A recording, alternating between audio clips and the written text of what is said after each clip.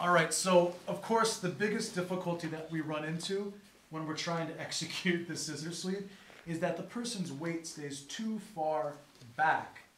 And because all of the weight is so centered on the heels, the knees, the legs, right?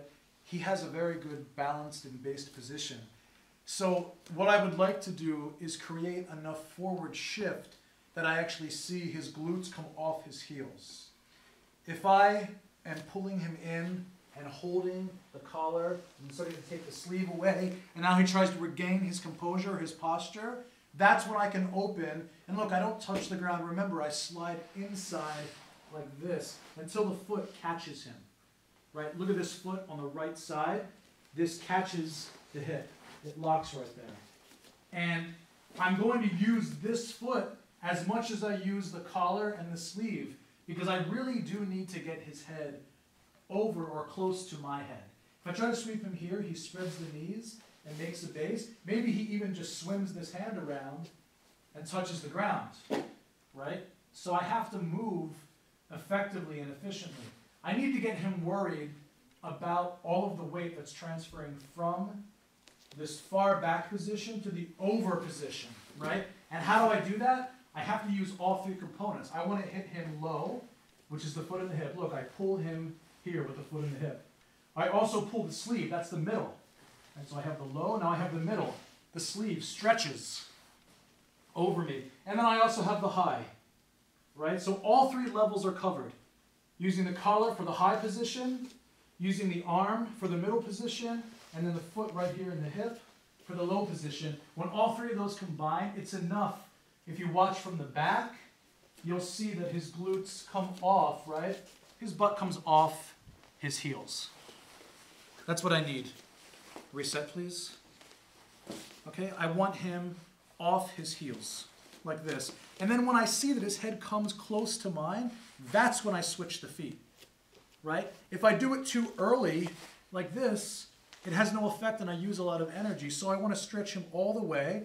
And then when I see his legs are light, it's easy for me to just switch and use the momentum to carry me up.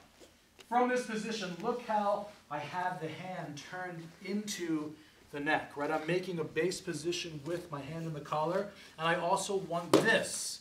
I want the hand out wide so that I don't get rolled over here.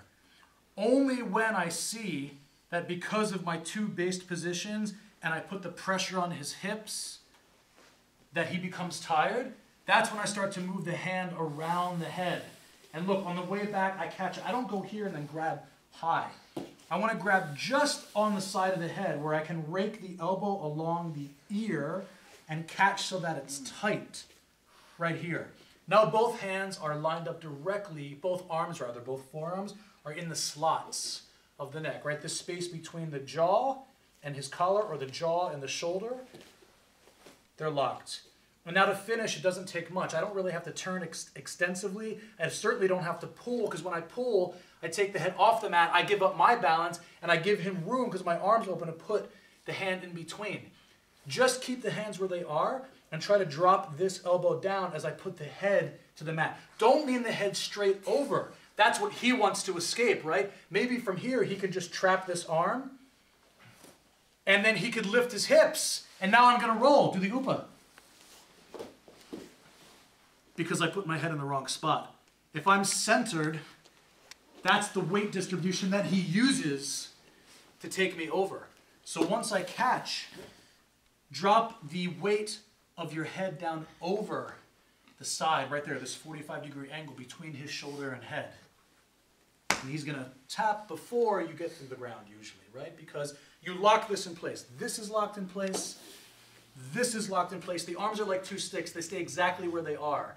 And now I just want to increase pressure on the thing that's caught between the two sticks. In this case, it happens to be his neck. And so when I put the pressure down, he wants to give up there, right? So we get the finish effectively from there, okay? Be prepared, of course, that he may be moving to escape. So I have to keep my presence and maintain the mount at all costs, right before I finish the movement, okay?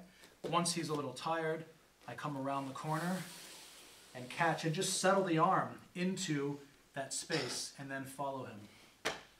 Just like this. All right? That make sense?